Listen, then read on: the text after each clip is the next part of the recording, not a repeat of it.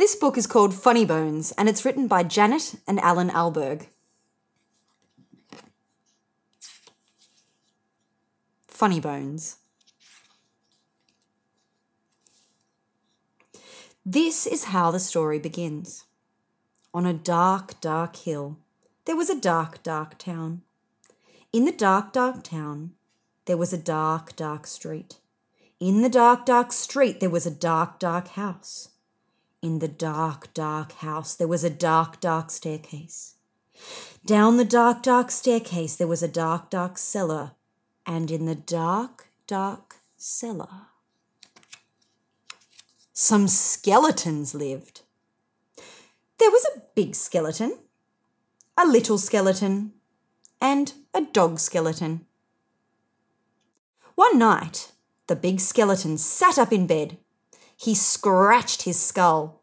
"What shall we do tonight?" he said. "Let's take the dog for a walk," said the little skeleton, "and frighten somebody." "Good idea," the big skeleton said. So the big skeleton, the little skeleton, and the dog skeleton left the dark, dark cellar, climbed the dark, dark staircase, and stepped out into the dark, dark street. They walked past the houses and the shops. They walked past the zoo and the police station. They went into the park. The big skeleton scratched his skull. "What shall we do now?" he said. "Let's play on the swings," said the little skeleton, "and throw a stick for the dog and frighten somebody." "Good idea," the big skeleton said. So the big skeleton, the little skeleton, and the dog skeleton walked round the dark, dark pond, past the dark, dark tennis courts, and up to the dark, dark swings. The big skeleton and the little skeleton played on the swings.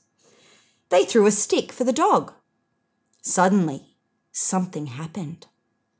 The dog skeleton chased the stick, tripped over a park bench, bumped into a tree, and ended up as a little pile of bones.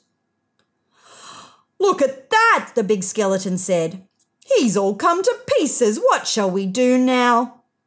"Let's put him back together again," the little skeleton said. So the big skeleton and the little skeleton put the dog skeleton together again.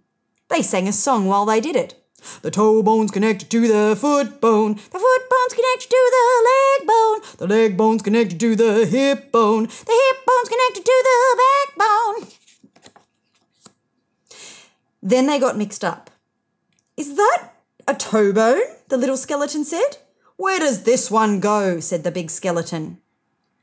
When they had finished, the big skeleton said, "That dog looks a bit funny to me." "So he does," said the little skeleton. "We've got his tail on the wrong end and his head." "Phew," said the dog skeleton. "Woof, oh, oh, woof, oh, woof, phew." At last, the dog skeleton was properly put back together again. The big skeleton and the little skeleton sang another song. These bones can bark again, can run around in the park again, can frighten people in the dark again." The big skeleton scratched his skull. "That reminds me," he said, "we forgot to frighten somebody."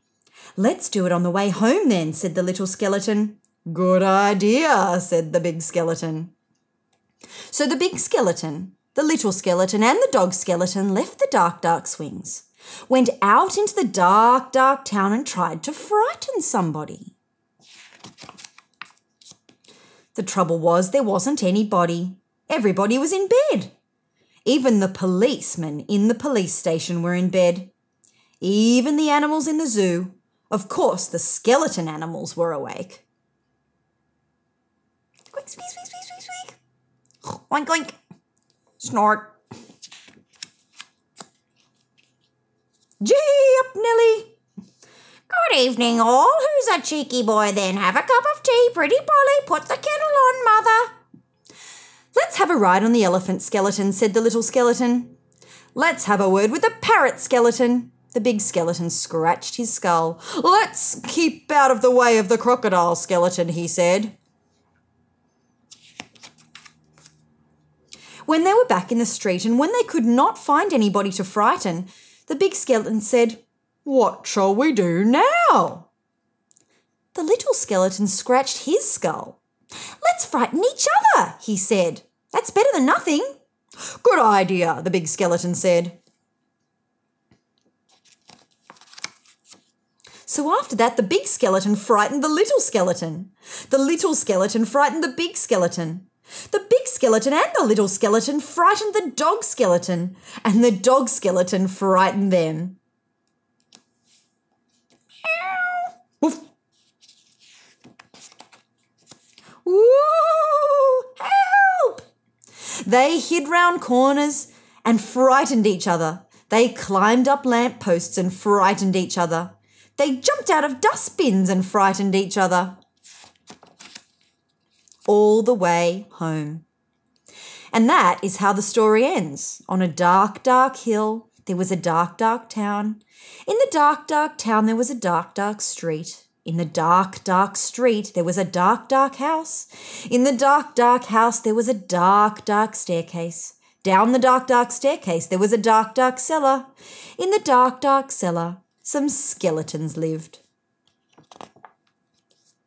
They still do. The end. And that's the end of the story.